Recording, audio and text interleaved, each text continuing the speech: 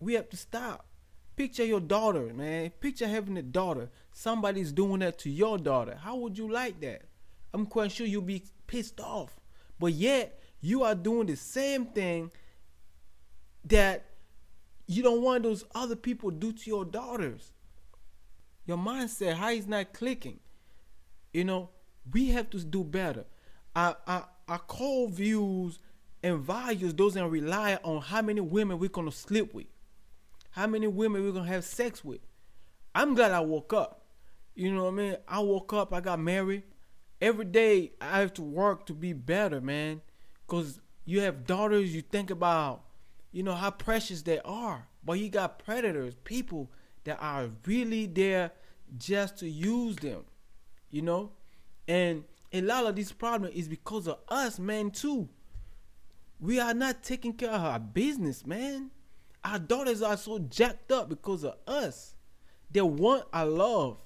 They need us. We have to keep doing the right thing, man. Right thing. We are also the problem. Okay? Stop using them. Stop it, man. If you don't want to be with that woman, don't sleep with these women.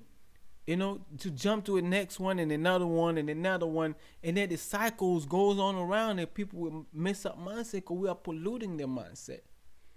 Let's do better, y'all.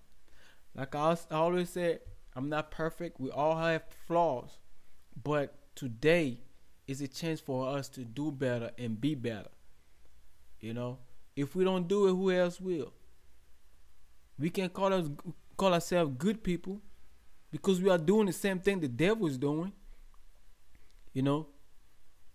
Feeding fake lies in people's mind and just to come back and destroy them.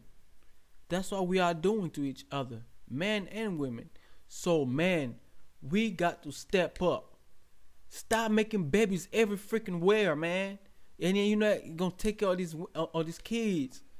You are destroying the generation after generations. Why? Because we have become so selfish.